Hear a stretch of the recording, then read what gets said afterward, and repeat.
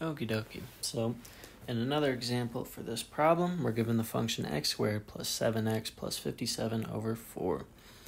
First things first, we recognize that the x squared term is positive. When x squared is positive, we should have a function that is an upward-facing u. So, we're looking at either B, that was a weird arrow, or A, and we can eliminate options C or D. So we want to try to prove that B is the answer because I forgot to erase the check mark at the start. So we're basically looking for, is the vertex going to be negative, or is it going to lie on a positive x value? So we use our equation.